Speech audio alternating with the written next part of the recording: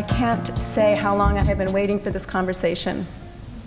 Truly, I just need to say that again. It's been a long haul, a long time waiting to talk with men about men and to hear what you have to say. So I am here today really as truthfully as a listener, as somebody who wants to learn from you about what we need to know more about, right? As much as I want to share what I've learned about disasters, and particularly about gender, and most particularly about women and girls.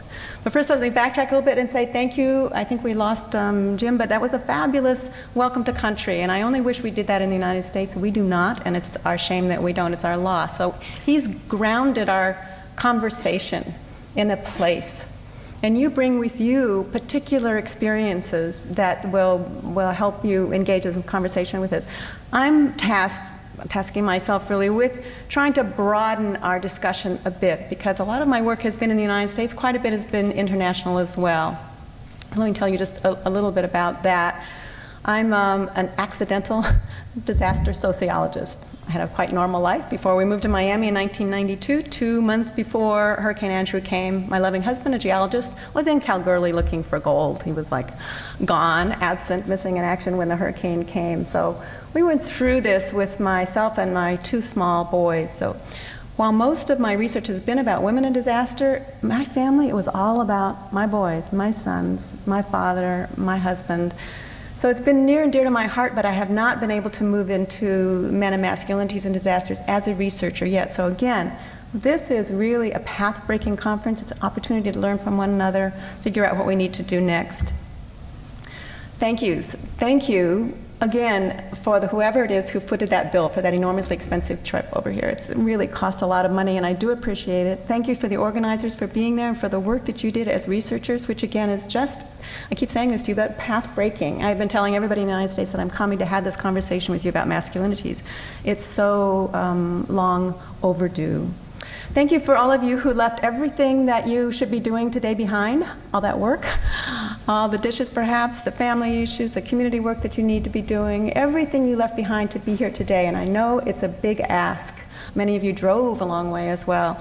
And thank you for coming with open hearts and being able to be in touch again with what you've seen and what you've been through, to share that to the degree that you would like to. That's also something very precious that you bring.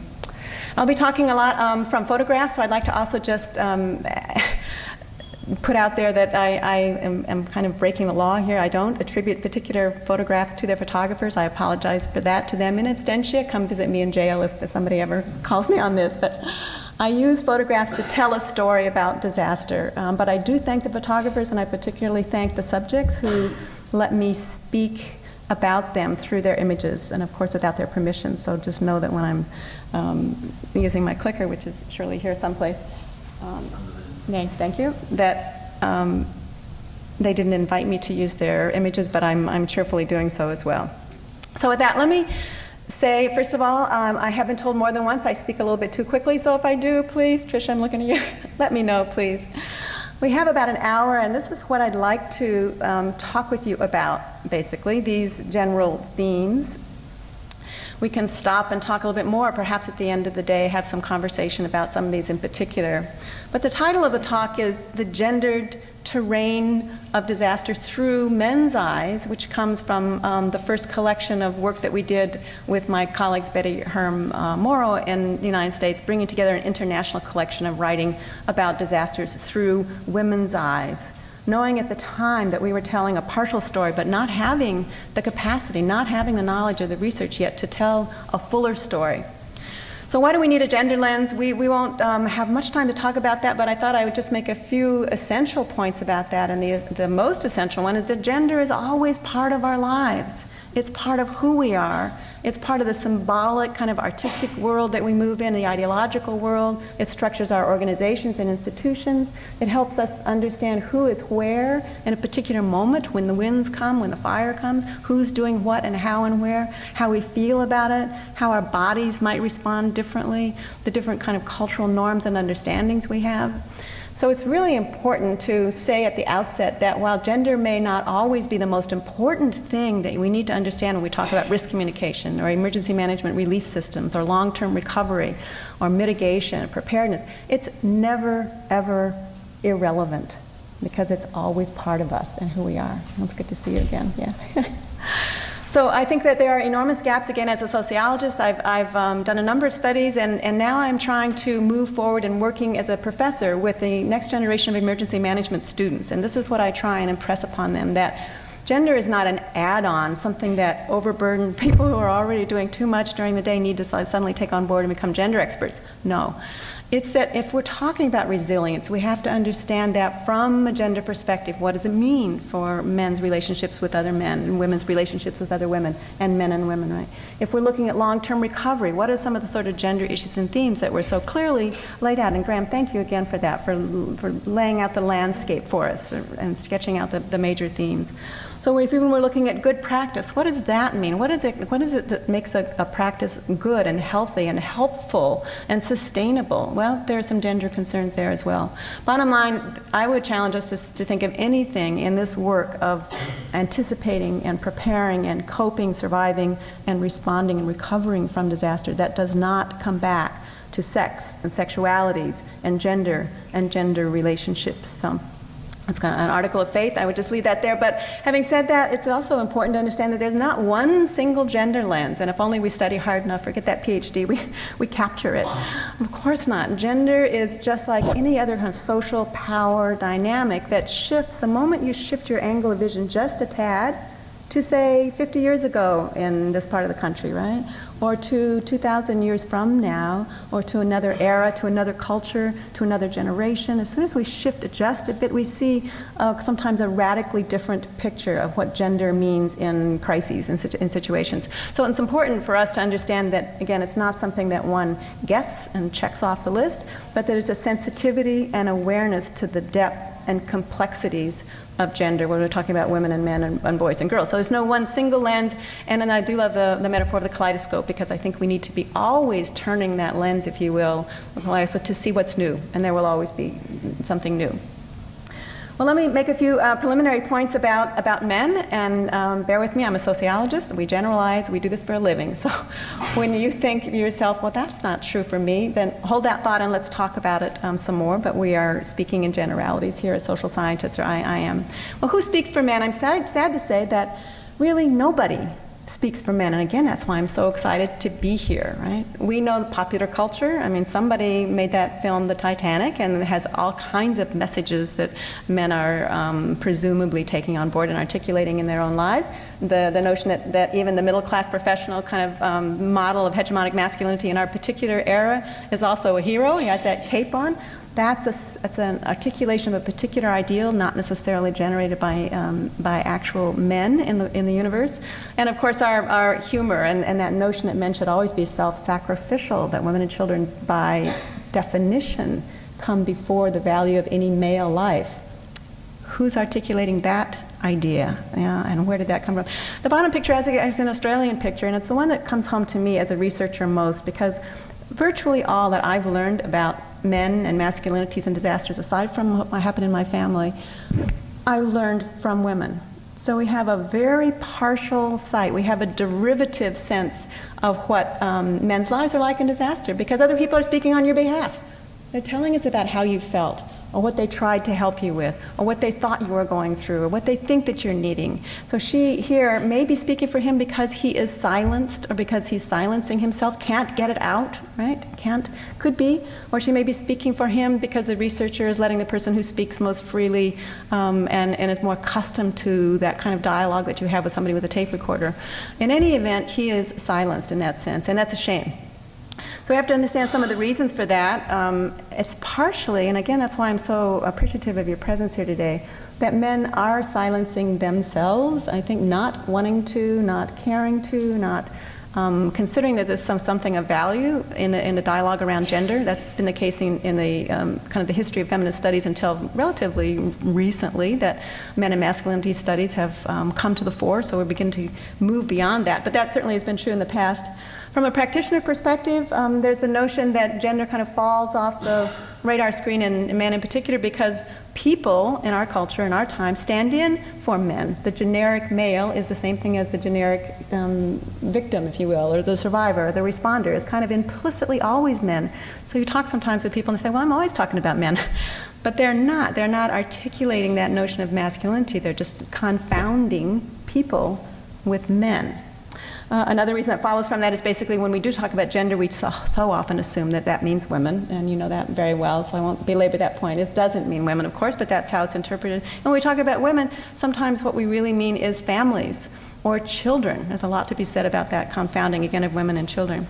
There's also a notion, I think, at the scholarly level of benign neglect, and I would say it's not particularly benign, but it's certainly neglectful, and it comes both from disaster researchers and from gender scholars, and it comes from our institutionalized response system, disaster management. And that is a cultural universal. I put it out there. Would love to be proven wrong, but this is the lay of the land so far. It's a highly masculinized culture, and statistically and culturally and sociologically, politically. And I think there's also something to be said about why we have such silence around men and masculinities and disasters that comes to power and resistance, to not wanting to know, not wanting to ask, not wanting to say, not wanting to show. And I hope maybe this afternoon we could come back to that a little bit, talk a little bit more about that. Well, I've identified a number of challenges that I'd like to put forward today, and before I launch into those, they're kind of Elaine's idea of 12 or 10 kind of streams of knowledge and, if you will, a kind of an action research agenda. In other words, questions that we need to know more about. But I'm conscious as I do that, and I was putting together this talk, of one of the best critiques of the gender and disaster subfield that I read. And this person was critical of our work and was making the point that we are at risk of replacing one stereotype with another. So I often write, particularly maybe 5 or 10 years ago, more than now, of weeping women rescued by strong-armed men in disaster, right? Because it's such a positive, such a strong norm. You see it in popular culture all the time. I see it in movies. It's just everywhere. She's crying all the time. He's rescuing her, right? He's strong. She's weak. So in our work, there has been an emphasis, perhaps understandable, but I think not good. There's been an emphasis on reversing that. So let's study the capacities of women, the resilience of women, the leadership of women, the cultural knowledge that women and girls bring. But the same token, the flip side of that, is that we have been looking more at the weaknesses, if you will, the vulnerabilities of men in a way to kind of balance these stereotypes, and I think it's a loss. I think that's something that we should not do. Basically, what we have to do is understand the complexities of women and men and boys and girls and everybody in between, all of us who share both vulnerabilities and strengths pretty much all the time, and particularly acutely during crises. So getting away from this readjusting one stereotype by replacing another one, the strengths of women and the weaknesses of men.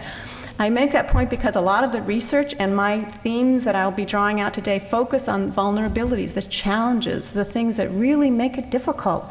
And that's not only because I care about that, but because that's what we know most about so far. So there's a lot of work yet to be done. So before we launch into that, it's imperative to kind of sketch a little bit of the sense of the lay of land around masculinity and power, because that's the flip side of this. There's a larger context to a discussion about the vulnerabilities of men, and that is the power that accrues to men. Again, this is a long and familiar argument to you, that men bring to the situation by virtue of growing up boys in our culture. So it's not something necessarily that men seek or that men willingly pursue, and some do, of course, and some don't, but it benefits all men differently in different ways in different circumstances. So it's the lay of the land. We have to start there. And this picture comes from Bangladesh, makes the point very vividly to me, because these are twin children, and you can see which one is the girl and which one is the boy. And we understand just from this graphic image who's more likely to survive in a disaster and who's not. And we don't need the World Health Association to tell us about the lower caloric intake of girls around the world to see what this picture means. So there's that literal cultural survival. There's the global economy that has been constructed largely by male-driven international financial organizations and a massive kind of international, not massive, it's an international global economic system that benefits and privileges elites who are predominantly men, right? In this picture, men in Mexico. We used to always say white men. Well, it's not true, but male elites, and puts women on the streets at their feet. Again, this is a system. It's not a question of blaming or whatever. It's a question of what are we doing about it? What are we going to do about it? But there is that sense of privilege that accrues to men.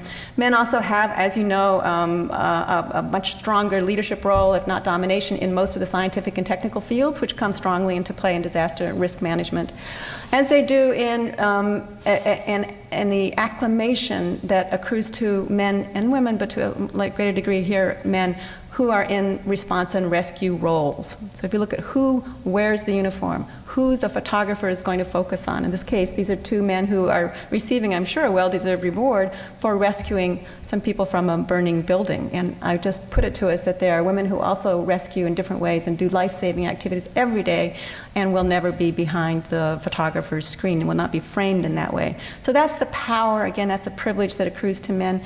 And then there's an ideological power. There's a misogyny that's free-floating, right? I mean, these are just little pictures from Katrina. I won't belabor that one in there, but there's a sense of entitlement that men can and do articulate that free-floating, really hatred and misogyny, I think, of women that surfaces at moments of crisis as a joke, as a humor. There's a lot to be said about gender and disaster and humor. And speaking of humor, I mean, I really don't get this, but people are selling this. Maybe you have ordered yours already, underwear for your small children or for your grandchildren who would like to grow up and become real men, i.e. become an emergency manager. But the one on the left is, of course, in pink with incipient breasts. So I don't get it, but there's some kind of a mixed message there. And this picture just, again, stands in for the generally received male power to be the voice of disaster, to bring the news to us. So that framing that men traditionally have done through the media is another way that men have power in disasters, do run the operational, day-to-day operations of disasters around the world, do make the political decisions. This is Governor Christie in New Jersey and the widely noted handshake between him and our current President Obama, right? Making critical decisions about whether there will be federal monies coming into the state, whether the governor will even accept them. So those are decisions made at the higher echelons of our political system, which pretty much around the world are dominated by men in a particular class and racial composition. There's also, I put this picture here to remind us that there's a physicality as well to power, to gender power, and here is just one among many pictures that you can find where when push comes to shove, and it does in disasters, and somebody gets the food and somebody doesn't, physical prowess and power comes into play, as it does here. This is just a very hard picture to see, but basically there is a demonstration against what women were articulating was the sexual violence against women in Katrina, right? And so I put a little flyer down here at the end to show you that women were also organizing around that. But those are some of the things that come up that are as kind of the larger frame that we need to keep in mind when we talk about the vulnerabilities of men and boys, the challenges that they face. My last slide also, man-made disasters. We avoided this language for quite a long time, and I think I'd like to reclaim it in a way because there's a certain sense in which disasters are made by men. When we look at disaster risk reduction and ask ourselves what has to change and who has made the most critical changes, critical decisions about where we develop, where our population resides, what kind of money and resources will be put into different systems, how strong our houses are, whether our schools have safe rooms, whether we devote the resources necessary to meet the challenges of a changing dynamic climate or not, these decisions, by and large, are made by the political and economic elites of every country, and those people are generally men. So it's a provocative statement, but I say I'd like to reclaim that notion that these are men-made disasters, and again, challenge us all to work together to end that. I hope I've already sparked some things that you disagree about. We can come back to that at the end of the day, but let me move on a little bit to articulate 10 challenges. And the first is a problem for me. It's one of the main things that comes up in disaster sociology is how many people lost their lives, and were they women or were they men? And to me, this is at once one of the most important questions, because until we know who's most at risk of the loss of life, we don't know who it is we have to reach or how to reach them. At the same time, there's an implicit kind of an invidious distinction. It's mainly women, therefore, it's mainly men, therefore. When in fact, of course, we would all agree in this room that every human life is precious, so at least we can agree on that and maybe spend a little bit less time documenting whether they are male or female deaths. But there's a very practical point to that, as I've just said. We have to understand it. Culturally, however, the norm, the understanding is that women and children die in much higher proportion in natural disasters, and I'm going to talk mainly about environmentally inspired disasters today, than men. And that's actually not true. It's an empirical observation from some countries, and one of the major studies that made this point in a very strong way was from a study, an international study that compared countries that were very rich and countries that were very poor, and then overlaid on that an analysis of gender relations. So in poor countries that had very strikingly unequal power relationships between women and men, very high levels of female fatality. That study has been picked up by the media and is kind of taken as gospel that women will always die in larger numbers than men, and it's not true. Again, we need to look at under what conditions people lose their lives and try and understand that. But the gender component is important because we need to figure out how it is to reach the people who are most at risk. So I don't need to tell you, you will have different images of your own in your mind when I show you this picture of the hotshot fire team that lost their lives in Arizona not long ago. And there was something about the fact that these young men who devoted their entire life to being a hotshot firefighter, right, were working to defend their own community. They're trying to piece together what happened. Why did everybody, one survivor in this whole trail, why did everybody die that day? And one of the factors that's been brought forward is, again, because it was hometown. It was turf. It was their home turf, and that led them perhaps to linger longer than they could have or might have otherwise, and then the winds shifted, and you know the story.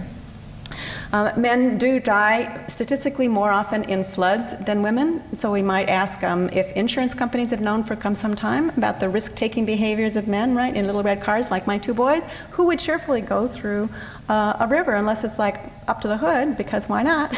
Like my car can make it. And there's a tragic end to those funny stories. We need to really take that on board in terms of fatalities. Men often, as do women, but men in particular, will stay home to defend assets. Women lose their lives more often when they're staying home to defend the children, to try and retain what they can of the household and to try and get those children to safety. But men are more likely, this is just internationally as a generalization again, to stay home and not evacuate as quickly or to put their own lives on the line in order to defend the livelihood, assets, and resources that are essential for that family. But men also, as women do absolutely sacrifice themselves, as you well know, to rescue and do whatever they can to help the children and the people around them who are most vulnerable. And that's another reason why men who predominate in formal response roles as well as informal response roles lose their lives so tragically. But there are other reasons that have to do with the general construction of gender. So why is it that we have such high rates of homelessness among men, higher among men than among women, although there's some differences in terms of how that plays out. But if you look at who's on the streets in, for example, Boulder, Colorado, where we had a 1,000-year flood, it's my hometown, just flew through in there, and one of the concerns is that we'll never know how many people lost their lives because all of the homeless people who were never counted anyway and who would not necessarily have been able to get out of harm's way, and those are predominantly men, so we will never know. So homelessness is a major vulnerability in disasters. It's a male-dominated social category. As is extreme heat, a very interesting case in point here. There's a fabulous book you may have seen called Heat Wave, A Social Autopsy of the Chicago Heat Wave by Eric Kleinenberg. And he went into Chicago in 1995 and tried to understand, there's a very large number of people whose bodies were never claimed by anybody who died in this horrific heat wave. Predominantly African American, poor, old, and male. Tried to understand why that happened in that community, right? And it's a striking contrast to the research that you may remember on the conclusions after the European heat wave, which were dominated by fatalities among women. So what is it? And the answer is basically we don't know, and we had better find out. It's a really critical research question to understand under what conditions will more men likely to die in heat waves than women. In the United States, more men die in heat waves. I haven't done the research here. Maybe you can tell me at break whether it's similar or different here. But given what we know about the climate in the future, heat waves are more and more pressing issues. So again, trying to understand how to reach people with messages that are meaningful and can be acted upon is imperative. One of the things that he found is that men were fearful of gender violence at the hands of younger men in their community. So they closed their windows and didn't let even whatever breezes there might have been there come in. That was one factor.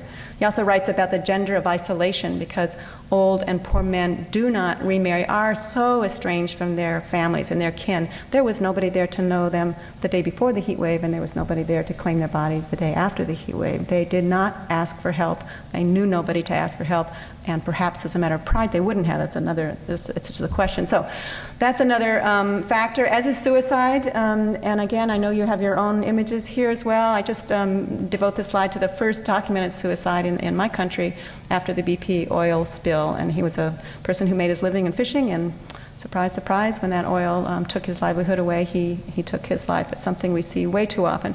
So there's survival, I think, another challenge that follows from this. And these 10 ideas are very closely woven. I was thinking this morning, it's kind of like the lattice on the apple pie, right?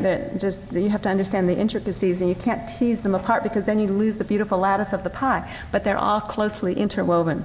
So death, of course, has a lot to do with safety. You see that men are at risk in a lot of the informal rescue activities that men do. They're at risk because of the damage and cleanup and repair work as well. There's nothing safe about being out there with rudimentary tools and sharp metal edges, and somebody has to do it, and most of the time the people who are doing it are survivors. They are on the scene doing what needs to be done so that they can get their lives headed back in the right direction again. Not a lot of care and attention goes into safety. Similarly here, this is again another picture and another cause. It happened after Hurricane Mitch in Nicaragua, for example, of high male fatalities because of men who are not accustomed to using heavy machinery, who don't know what they're doing, and yet, you know, for the best of intentions, get out there and pick up the chainsaw. Which always reminds me of the story in Miami when we had lost our house, and my husband's colleagues came down with their chainsaws in hands, and with not one but two, probably 10 cases of beer.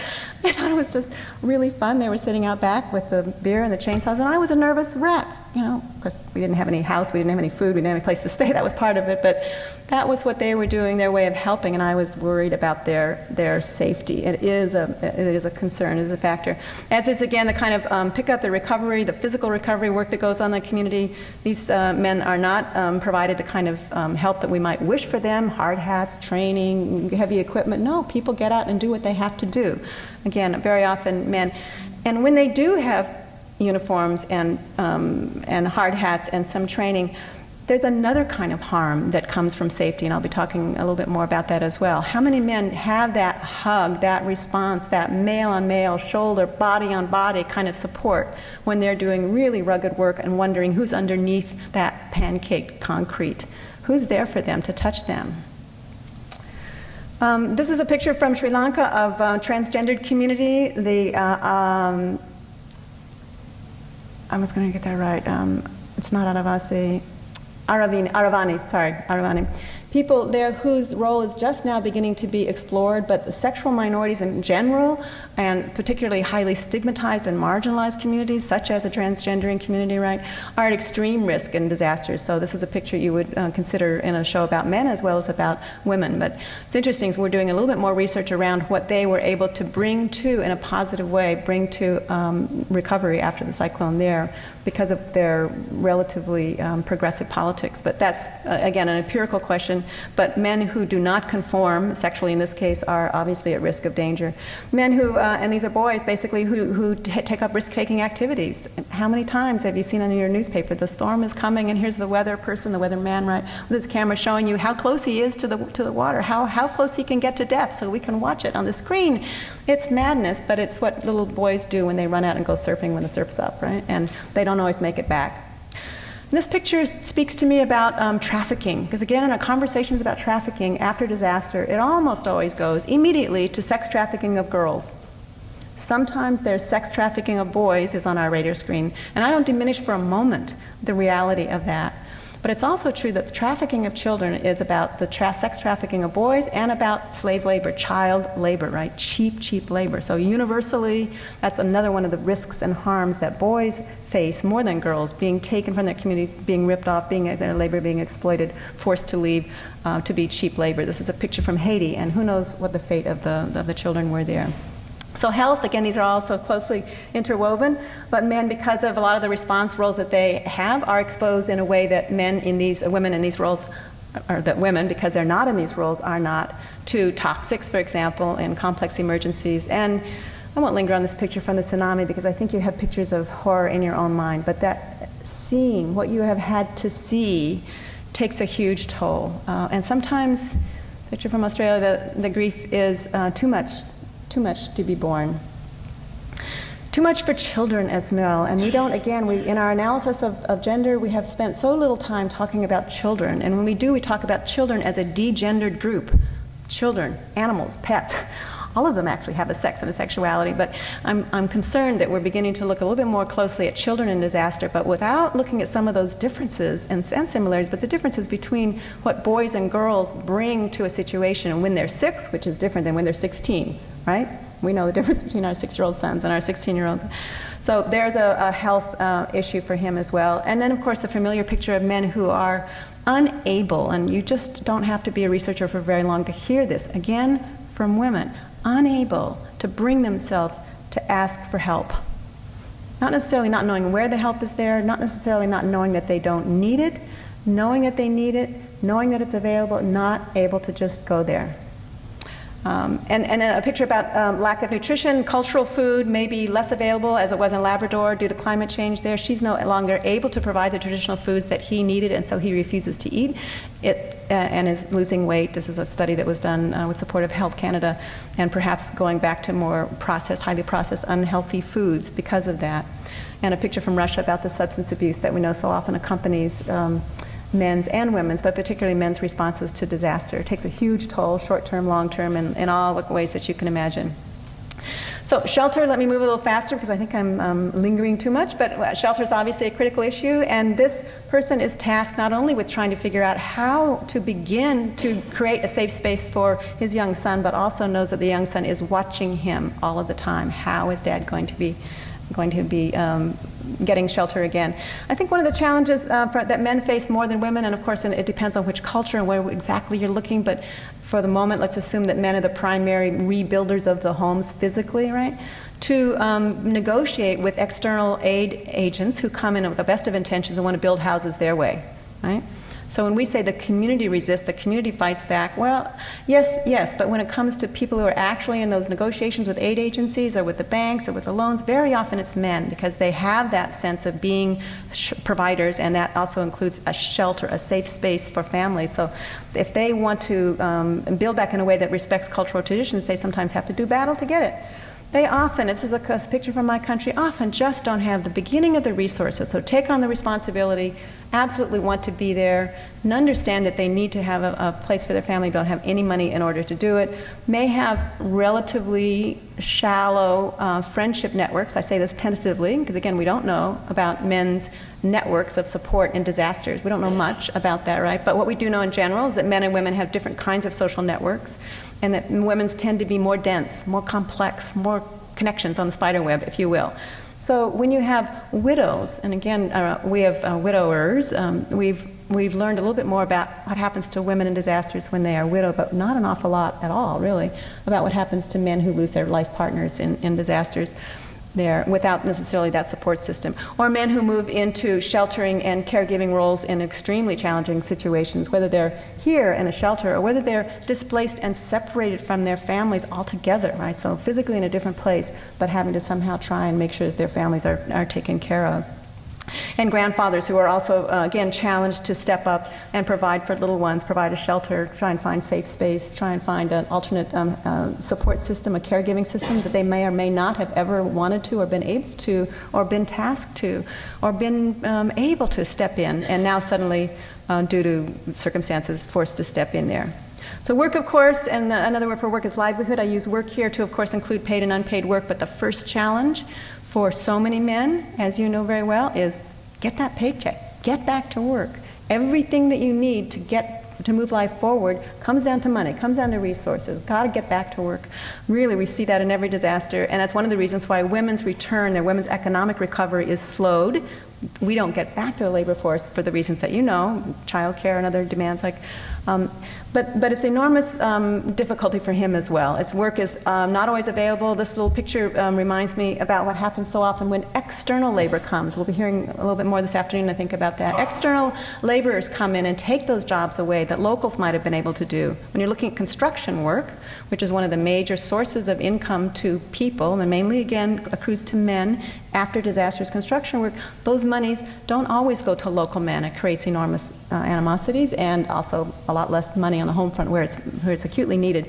Exploitation is, of male labor is really a huge, and I think we need to do a lot more work here as well. It's a picture from Katrina, and we had a large influx of workers coming from the south, coming from Central America and coming from Mexico to fill some of the jobs that needed to be done when there was so little shelter available, so a population evacuated. So these were people living in very difficult circumstances in tents along lakes, right? And wage theft was real. Working, never getting paid, right? So the exploitation of migrant workers, documented or undocumented, is an important thing. Men's bodies, we're talking still about work here, are exposed in ways that women's aren't because we don't value men's reproductive health. It's always been a mystery to me when you think about making babies, but we do not value men's reproductive health in the same way that we value women's, right? So this is a picture of, obviously, from Japan after the tsunami and the nuclear meltdown there. Interestingly, there will be a conference in July, and one of the people presenting at our Gender and Disaster session is a young man who's done research on just this, trying to understand how it is that men's lives are being devalued and employers are specifically recruiting men into these very hazardous cleanup jobs around radiation exposure, right? As if, again, the reproductive health of men matters less than women's. Men whose livelihoods depend on the land, and in an era where drought is becoming increasingly normal, and if not drought, then a massive flood next year. In any event, that land, that essential thing that grounds him traditionally for generations, is at risk in so many different kinds of disasters. This little picture comes from Canada, where we did a study of BSE, of mad cow disease, and I met with farmers there whose main concern was that they would lose the family farm, the century farm, the farmers that their forefathers, right, built up from scratch. They would lose them on their shift because, really, of circumstances beyond their control. They were at extreme risk of losing those long-held families. And another thing that comes up when you look at men and challenges to men is around work and the forced economic migration of men and boys. So I mentioned trafficking earlier. There's a fine line between being forced as a child and being forced through economic coercion, really, and being displaced through environmental forces from your own community. But very often the people that you see dying after a disaster are men who have been forced to go into, due to drought, for example, in South Africa, go forced into the gold mining industry. Very, very hazardous. HIV, AIDS, high rates, suicides, high malnutrition, everything that's difficult and hard about life gets worse when you're on your own and you're in a migrant hostel, far, far, far from your home. So family issues, again, we are beginning to get a better sense of what single mothers need in disasters, but this young man is a single father, especially a low-income single father. Nope, we don't know much of all of what he needs or what he brings to a disaster as a parent. This is kind of the norm. We had the family norm. There's the mother, the father, the boy, and the girl. So it's a classic kind of American family in a FEMA center. They all face different challenges, but one of the things that he might face is that conflict between getting back to work, being responsible. Say he's a firefighter, or maybe, and she's a teacher, or maybe he works in a chem lab and they need him back, or maybe he's an electrician and they desperately need him back to help get those wires up. At the same time, that his kids don't have a place to sleep at night, and that he has to support her because she's taking care of grandmother, whatever it might be. That conflict between work and family, which is rife in our field, really is acute for men, and is something we need to study a lot more. And poverty, and particularly at the lower levels of poverty, at the fringes of our societies, whatever society you might think of, right? It's an enormous challenge to keep families together. And families are often separated, men are separated, so they don't lack that kind of emotional support system and nutritional support system and everything else that often comes from family life, are divorced from that, and it's an extremely hazardous kind of situation. He's here. This picture for me again stands into what happens to relationships are so problematic, I would say, at the best of times, living with each other. I mean, really. And in disasters, everything that's good about us comes together, and stronger relationships tend to get stronger, and the inverse. everything that was really hard and was dividing you before, and some new things as well. And that's where sometimes violence comes up as a new thing in the relationship. Very often it comes up because it was there before. It's always there. But putting aside violence for a moment, there may be a challenge to men to just be there for her in a way that he wasn't before, right? Women looking to him, looking to grandfathers, looking to fathers, looking to grown sons for something, some way to help through, like speak to me, talk with me, be there for me, come to the shelter with me, we need help, what can we be doing? That dialogue, that conversation may be asking something quite new of him. I think that's, again, a challenge. And being self-sufficient. So he might be one of the families from Katrina who was evacuated very far away. His family is maybe in Texas still, and he's trying to put together a life again and picking through clothes to clothe himself when before she might have been doing this. Child-headed households is one of the things that we see in international disasters quite often when the parents are swept to their deaths, as in the case of the tsunami. And so sometimes children, younger or older children will step into the lurch, really, and especially in the tsunami with such high levels of fatalities among girls and women, they were young boys who suddenly stepped into this role of running families. Very, very difficult, and it happens in the United States as well. Again, some responsibility, so the relationships in a family between brothers, between siblings is also going to change. And again, that's another kind of challenge that we know way too little about. But sometimes we do know what's going to happen, and in some cultures, again, at some periods of time in our life here on the planet, what's the most important for men after disaster, after losing their partner, is quick, fast, find another wife. And it's easy to kind of make fun of it, but it's a life-saving act and demand for men in a way. You can imagine the results it has when he turns to young child brides, which is what happened after the tsunami, a phenomenon called tsunami brides. So older men, quick, fast, looking for whomever they could quick marry and had the most cultural power to claim as young brides, tend to be young girls whose lives are forever transformed by that. But there's, and again, it's easy to dismiss that, but we have to understand within what context he's doing that. Control, I'm moving toward the end of this section of the talk. Control is obviously a huge issue, this notion of being in control over nature. What more essential bedrock issue about masculinity is there? And what more abject demonstration of man's incapacity to control nature than a hurricane, a tornado, a massive fire? Cannot be avoided at all. Inability to control emotions. And I love this photo because the photographer wrote underneath here, he said, "He cried and I was forced to turn the camera away." So why? Why is that? Why is it that we're able and willing and so self-promotional about women's tears, who are allowed to stand in, our sorrow is allowed to stand in for human grief and disasters, right? But he turns the camera away when the man loses control here. Being demeaned and humiliated, and I have no idea if that's true in this case of the American Red Cross, but it's that sense of lack of control, of having to ask outsiders for help, and men having to ask women for help, an institutional, a bureaucracy, a government. For some people that's extremely difficult. Losing control in the sense of more aggression. That's one of the things that we do find often in disasters. In addition to family violence, there's also male-on-male violence that tends to increase. So just more fighting, more fussing, more hitting, more yelling, and more getting in trouble, more encounters than between men and generally male-dominated police officers, and women pushing back. Women in your face, not standing up. Again, maybe raising issues that have been there forever, or maybe raising issues that are new, or maybe telling him, as we found out in Miami, that when we got a little bit of money after the hurricane and a woman had enough money to get a bus ticket to get out of town and leave a violent relationship, she was gone in a flash, right? So pushback, there's an opportunity for things to really radically change. And that sense of control then is challenged in disasters, and we've talked quite a bit about how that can be, it is basically the bottom premise for increased violence. Closely related is authority, which is a legitimate power, right? So there's control and power, and then there's authority, which is legitimated by faith or by law or by policy, by tradition. So she may or may not accept the authority of the National Guard when they came. Again, this is a picture from Katrina. And he may or may not have accepted the militarization of that city. So many men in uniforms with guns, as you may have seen, this is some time ago now, I know, but came into the city, and there was extraordinary high level of violence, of state-perpetrated violence, the government men killing other men. So she may or may not respect that.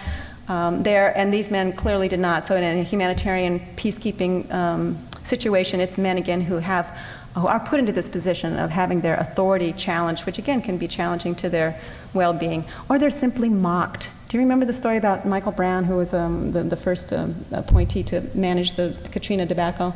Right? And his profession before that, his qualifications were that he raised Arabian horses, right? And he was a political appointee. He was not a professional emergency manager, and he was mocked, so his authority was undermined in that way.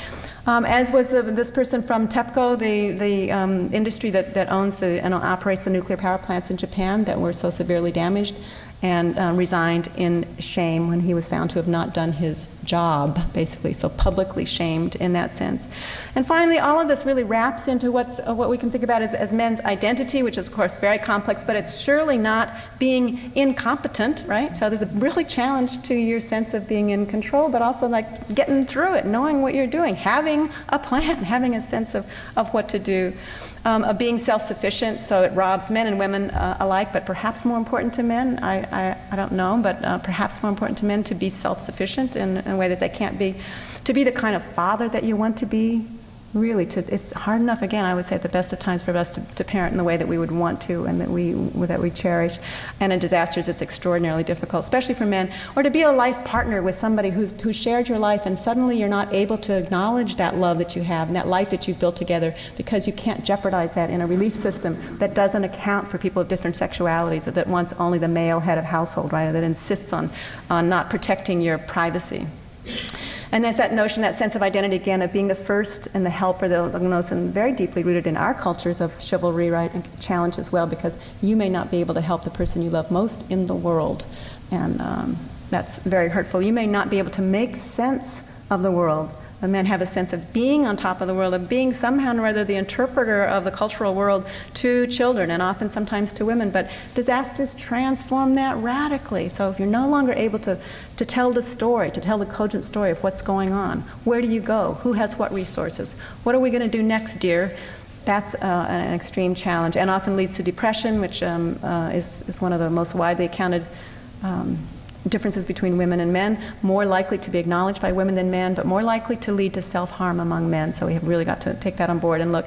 And challenge perhaps to the sense of identity, just fundamentally the identity of being of place, that men have a sense, as do women, both of us, all of us, of a place in a community. And I love that picture. It comes from Canada again. So what's a challenge to them is not just the farm, not just a livelihood, not just that his neighbor may have committed suicide, but having a sense that there's a future for him as a man and a grandfather and a son in a traditional community that he values. So how am I doing on time? Because I need to... Not well. Not well? Okay, how not well? But it's wonderful. No, keep on, but just, we need some question time. Okay, well, let me move a little quickly toward this, some implications for change. Again, I want to thank you for bringing me, but let's be clear, the woman who should have been here, unfortunately, was caught up in a really terrible bike accident. And I say should have because this is Shelley Patchlock, a young sociologist at the University of British Columbia, who's just completed a really great study that compares different groups of men fighting fires in this big Okanagan fire, basically.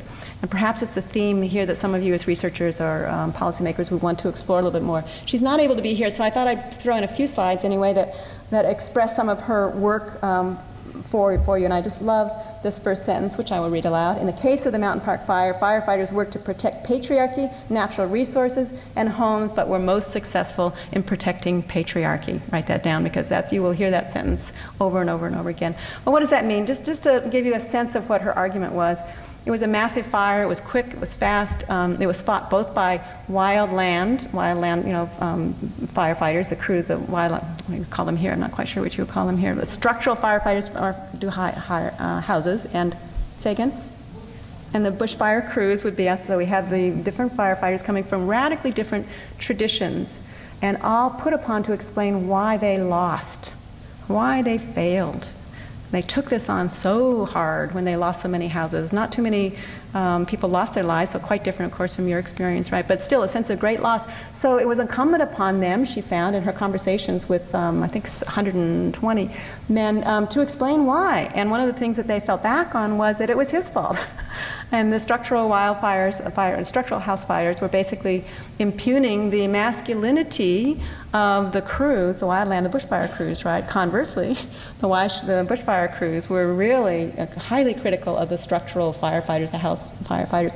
And there was a lot of back and forth thing, a lot of really obnoxious jokes, which I won't share with you, but there was really just a sense of hostility that grew over time and became divisive in the field. So that was one of the ways that they tended to cope with that. So instead of coming together around that, they again created these tensions and conflicts because they felt, because of that close link between successful firefighters and successful masculinity, they felt unmasked and unmanned in a way. And there were a lot of other factors going on. The media, for example, played it up hugely. And it was a whole lot easier to go do an interview with the firefighters, the structural firefighters, because they lived in town, than it was to go talk with the firefighters who were actually out in the bush fighting the fire. So there was that kind of, that kind of imbalance in terms of the visibility of the labor there. But there were material resources too. In the end of the day, the people who got pay raises were the structural firefighters and not the people who lost their lives out. They didn't lose their lives, but they gave a more physical response, shall we say, in the bush. So a lot of lingering hostility there, and she's trying to tease apart what that means. And one of the things she looked at then was, well, how does that affect, or does it, how does that relate to fire crews that have been integrated? And you have women coming onto the crews, because as here, I'm sure you have women on your fire crews as well, in small numbers, I think, and that was true in Canada, it's true in the United States as well.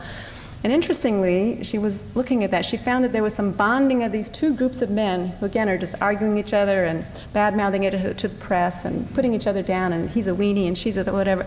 But when women came on the scene, they all found themselves in support of that and were able to articulate a sense of themselves as being modern men, egalitarian men, pro-feminist men, in support of the women, and a different kind of a firefighter, not depending so much on brawn or even on big heavy machines as on being smart, being strategic, being prepared, being flexible, those kinds of things.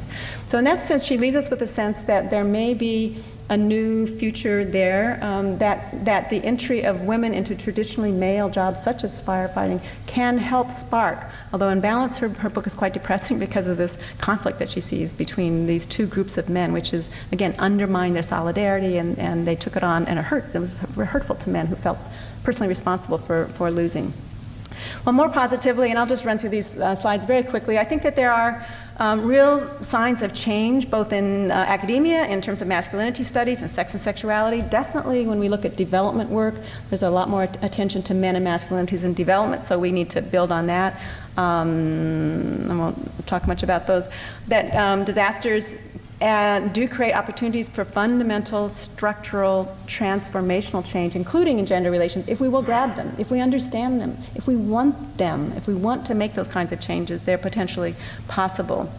So let me end with just a few examples of good practice, or I would say promising practice, just to give us a sense of what's happening on the ground here.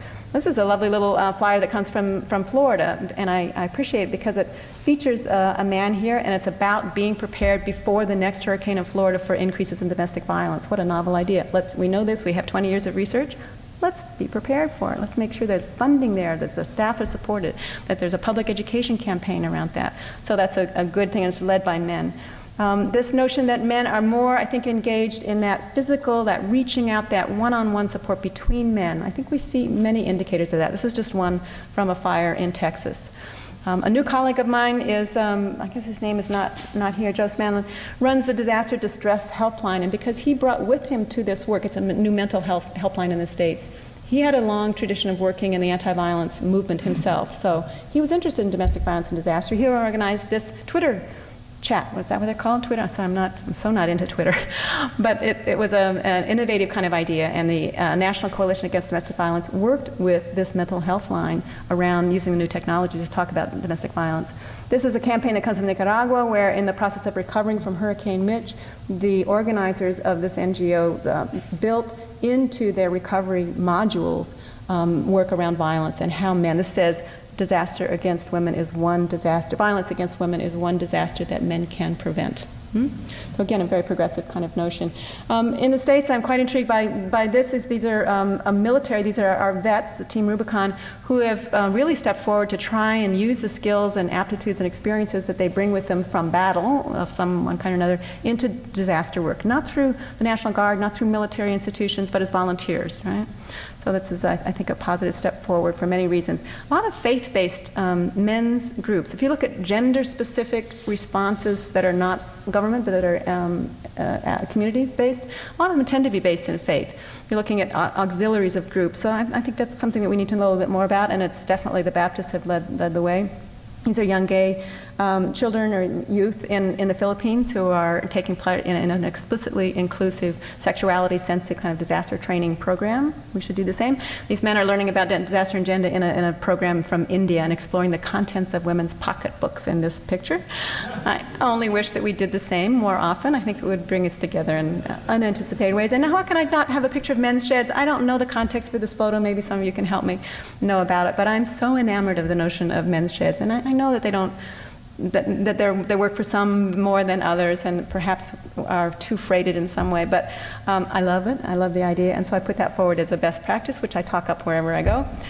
This is a final slide, really, of showing an example of communities. These are indigenous communities from northern Alaska after the Exxon Valdez spill who came down to help the indigenous communities that were affected by the BP spill and by the hurricanes there, coming together to try and share indigenous knowledge and to support one another. And they did it by recreating drums, and had a drum making ceremony so that the children would learn again what that was like. And it brought women together again, women and men together. It was strongly led by women, funded by women's organizations, but they wouldn't have dreamed of having it without men. And the men wouldn't have dreamed of coming if they're alone, basically. So it's a good model, I think, for us that when we put our hearts to it, we can do excellent work. When we work together, we do better work. And here we are together. I end this with the firm belief that we are starting something absolutely new and critically important to building a safer, more resilient, more just, more livable, more men-friendly, more women-friendly kind of a world. And if we don't, shame on us, because we have the opportunity to do so. We have the resource to do so. So again, thank you for your attention. And I want to just repeat again, I'm here to listen and to learn as much as anything else, but I hope that this has helped kind of put the work that you do today in a little bit of a context. So with that, I'll stop.